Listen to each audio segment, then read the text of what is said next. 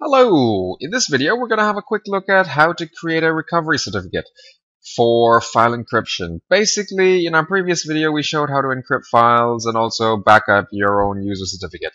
Now, in case you want an overall recovery certificate that basically can be used to recover all the encrypted files on a computer, okay, you basically want to create a recovery agent certificate. Now, how do we do that? We basically go into PowerShell. How do we get a PowerShell? Go there, type in PowerShell, and then you open it up. You can open up it as administrator. That's fine. Okay, and now we get here. Now we type in cipher. Okay, we've gone back to the C drive. The root drive is easy for now, just to kind of like create it and then get the certificate.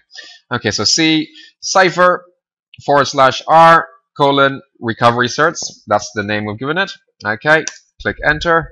Okay, give it a password, obviously a secure password. We're making it something simple just in this case because it's just a demo. Okay, there we go.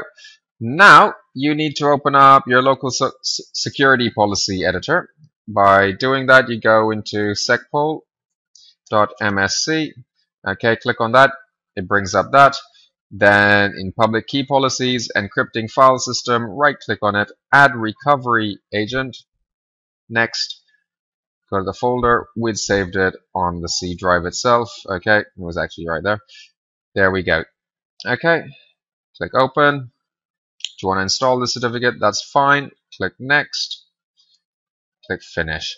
Okay, now this thing is actually good for administrators and even the home users. Okay, it gives you that ability to go, for example, employees encrypt their files. If an employee leaves the company or whatever and their file is still there, you need to unencrypt it. Or if you need to kind of like for corporate policies, view encrypted files, this gives you that ability to go in there. Okay, also for the home user, in case you forget your file, you take your files with you, you move them to the computer, and if you needed, for example, to read them over there, this is also going to help you. Hope this helps. Thank you very much.